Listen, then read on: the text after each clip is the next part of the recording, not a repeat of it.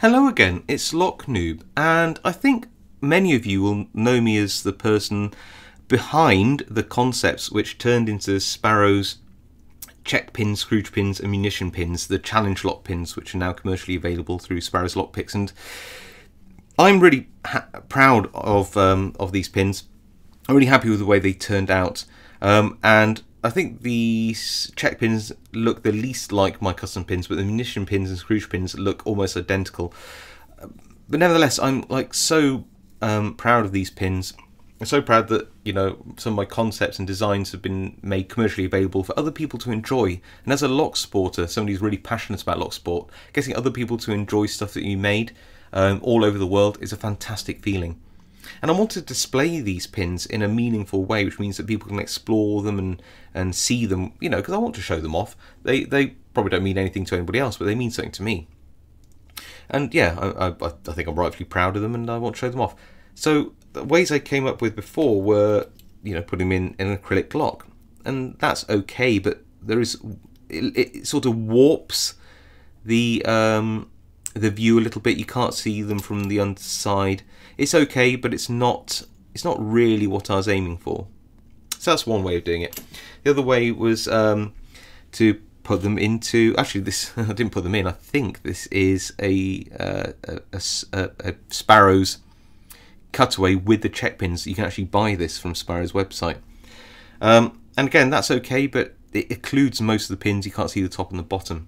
So I got to thinking, how can I display these in a meaningful way, but also a way which means that you don't get the discoloration of that happens with brass over time as it tarnishes, as it's exposed to oxygen. So I came up with, yeah, that's another problem with the pins, they just roll everywhere. I came up with this. So these are epoxy cast resin cubes. I found a whole bag of these online for about £10 of different sizes, of which this was the perfect size. It's somewhere around 4x4x4 centimeters, and well, you can see there.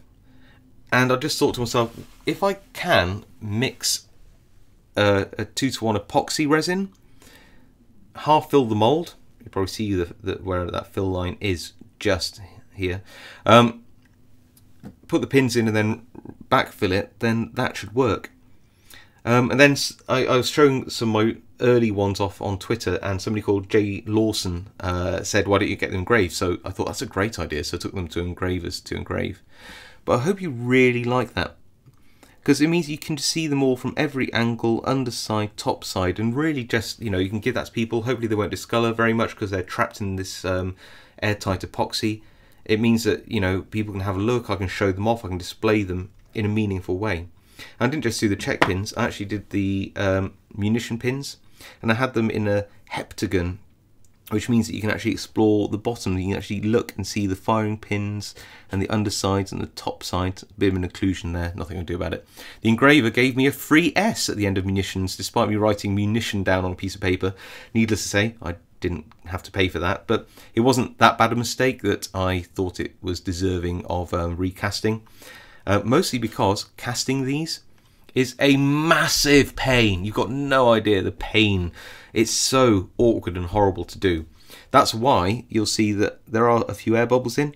I just don't mind. You know what? That's fine. This is actually really, really good for not having a vibrating table or a vacuum chamber to help draw those bubbles out. This is insanely difficult to do. I respect to anybody who actually does this as a hobby. I got no fun out of it. This is a Scrooge pin. It's probably the worst in terms of bubbles, but the clarity of the epoxy was so good, I didn't mind. And these are in, again, a different arrangement, which is another good thing about these cubes. You can arrange them how you like, because the Christmas cracker is let down. You see the Christmas tree really well, the wine glass. You can actually look down and see that it's you know, hollow. Look from the underside. Yeah, so I really like these. These are, for me, good enough. I've got no desire to go back and recast any of these. They are perfect for what I need them to be, and I think they look pretty good, all things considered. You basically ignore the small amount of air bubbles after a while. And certainly, I think they're a big improvement on how I did display these, where people can't, well, they can see how they work functionally, but they can't actually see you know, the pin designs very well. So hints and tips if you're going to try this. So I was using a 12-hour 2-to-1 epoxy mix.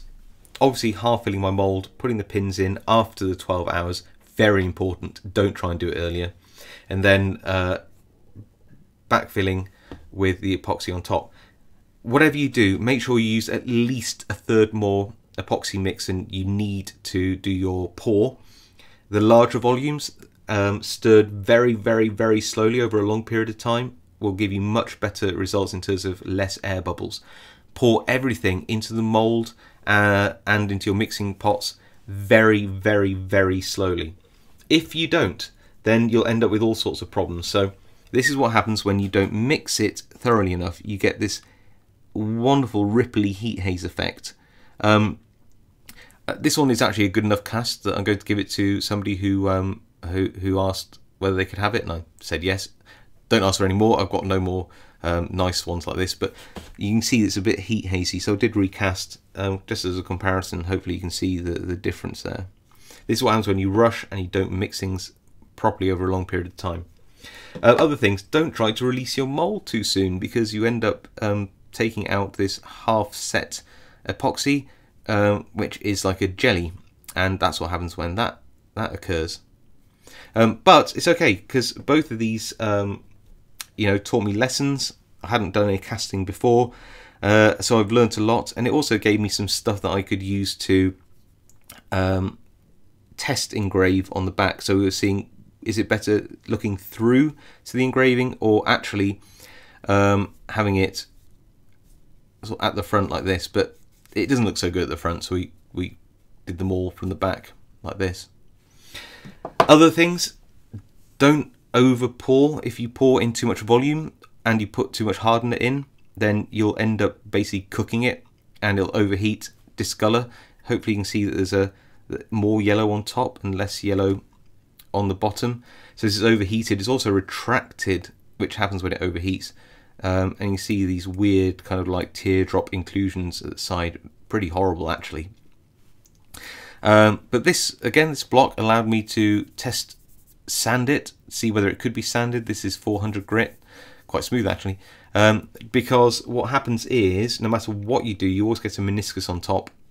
And this is normal, but I just wanted to sand it back, and all of these have been sanded with 400, 800, 1000, 1200, 1500, 2000, 2500, then grit, wet and dry paper, all wet processed, and then finished with metal polish and a microfiber cloth.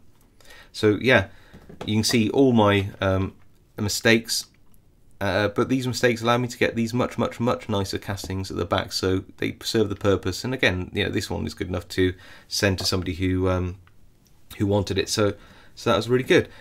And you know, apart from me hoping you found this video entertaining and you know, that I hope that you like what I've done, I also hope that you think, well, maybe I could do something with some of my custom pins or challenge pins or other things that you've been working on.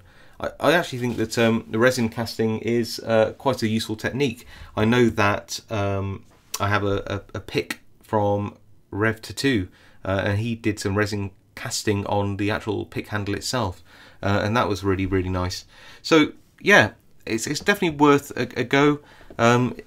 If you do have some small parts or pins that you want to display, you know, I would recommend trying this resin casting, but it is really tough to do, and to do well.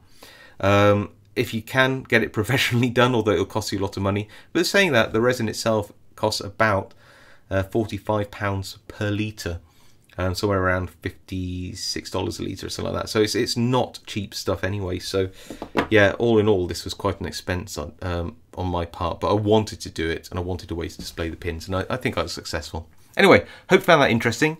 Let me know if you do this little project yourself. Really interested to know in the comments, and I'll see you all next time.